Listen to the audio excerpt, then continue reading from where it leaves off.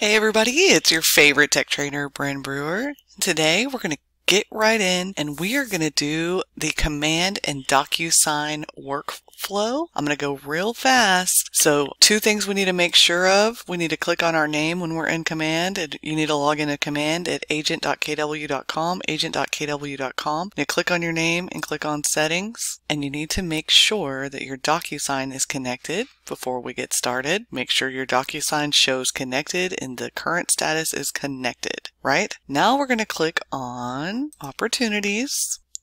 If you are on a team, make sure you're in your team to create an opportunity. If you are in coaching, make sure you're in the coaching account to start an opportunity. Click on Create Opportunity. Select your opportunity type. We're going to do buyer today. Find your client. Put in all your dates. Let's do active and searching. And then we're going to click Create.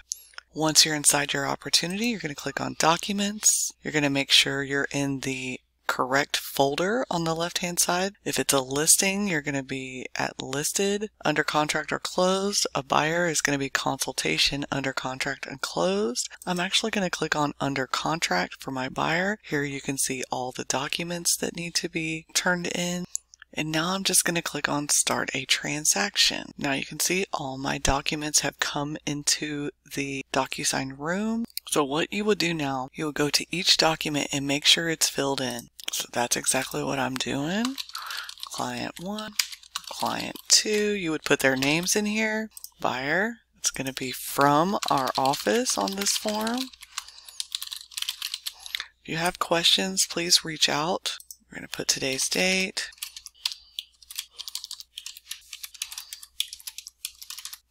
You're going to put whether they choose to hire or not hire an inspector.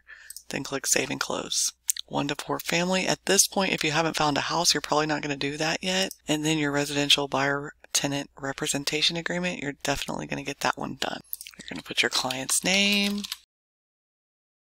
So you're going to put their first name and their last name, their address, put all this in, fill all this out, fill out your market area, fill out your dates, put if you want intermediary or not, put your commission, and I always choose both commissions just in case a buyer turns into a renter or a renter turns into a buyer. Put your protection period. Our office is in Harris County, so that's always going to be Harris County. Put any addenda, check marks next to any addenda that you will be including. Broker license number, broker associate signature, client's first name should be there and last name, and the client 2's first name and last name should be there. Click Save and Close, and then just repeat the process for all the documents that you need to get signed. Okay, so now I'm ready to get these documents signed, so I'm just going to select them in the top left corner of each document, so the ones I want to get signed, and then this row of icons pops up. I'm just going to click Create Envelope.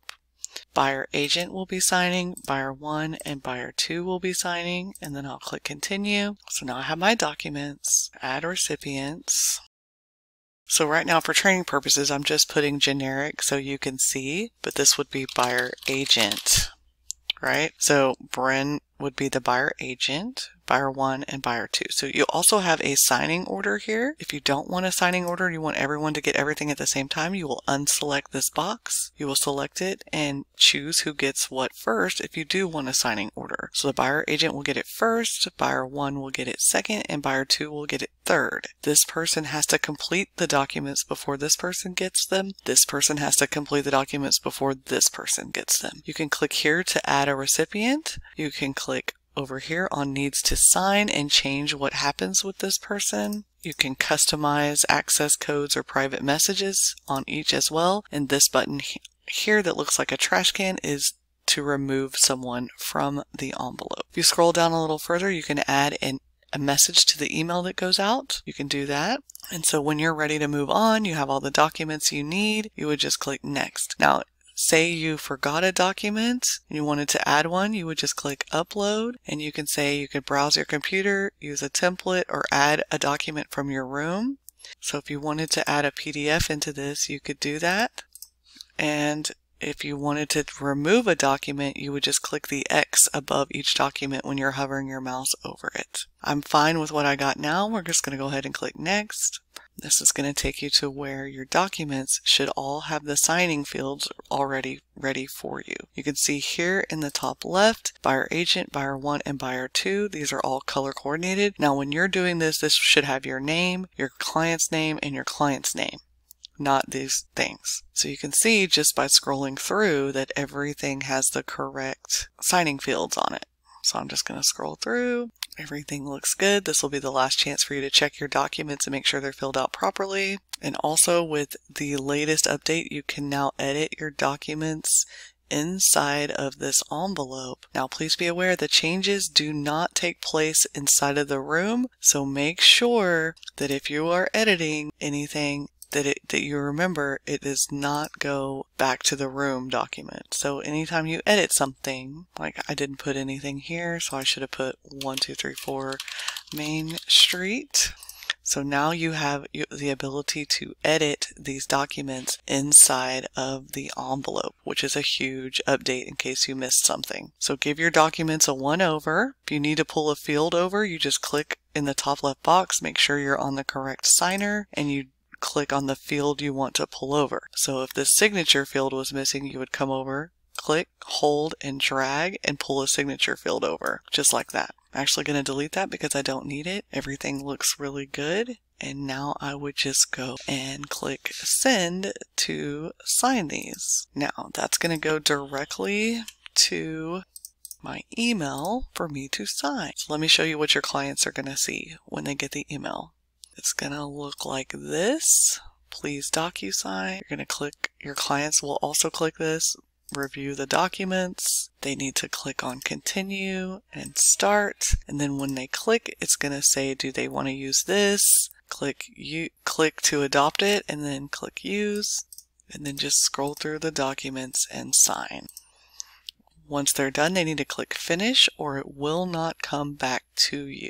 They do not need to create an account. They can just click on no thanks at that point. If they want to create an account, they definitely can. Okay, so now you can see my Docusign document envelope shows completed. Documents here are in the room and these signed documents have not come in yet, but you can see the blue forms. These are fillable forms. They are still there. And if I refresh, now you can see the signed documents are available. So now what I want to do is I want to click on actions, add folder, and I'm going to type in under contract. I'm going to put the 1 in front of it so that it goes to the top. And then I'm going to click on create. And all those documents that I just got signed, which you can tell they're signed because they're green, I'm going to select those. I'm going to click move. I'm going to click please select a destination, say folder in current room, and then find my under contract folder and click move. So now all of my signed documents are up here in my under contract folder and my fillable forms are still in my room docs folder. Now I'm going to go back over to command so I can turn my documents in. When I do that, I want to make sure and refresh the page if I haven't gone back in here since I did this. I'm going to refresh my page, make sure I'm in the correct folder. Make sure I'm attaching documents or files from Docusign, and then I'm going to click in the working folder box and select my under contract folder. That's going to allow me to only pull up the documents that I need. Then I'm going to match this document to the one that I got signed. So information about brokerage services to information about brokerage services. Buyer rep agreement to the buyer rep agreement. General information and notice to general information and notice. Wire fraud to wire fraud. Inspector information to inspector information. Now you can see I'm missing some documents. I still have to get an executed contract, do my buyer's acknowledgement, and do the third-party financing if it is there. Another thing you need to do is go get your tax record. Now, when I have everything completed, I'm just going to click this Submit to MC button. When everything required is turned in, and you can tell it's turned in because you'll have, or uploaded at least, because the status will say uploaded instead of not uploaded, and you will have words here. You can click on this and you can make sure you've uploaded the correct one. You can scroll down and you can see, yes, this one is signed and it is filled in. From here, if I need a copy, I can download or print. I'm going to click X there. But as soon as you have them all ready, you're going to click Submit. Once you've clicked Submit, that's going to go to the compliance team and they will come back and the status here will change to either approved or returned. If it says returned, it'll show you in your list of documents which documents have been returned and what you need to do to correct those. And that's it. That's how you do your Docusign workflow from Command to Docusign, back to Docusign. Let me know if you have any questions and let me know in the comments if you like the new update where you can change the form inside of the envelope. I'm kind of loving that update.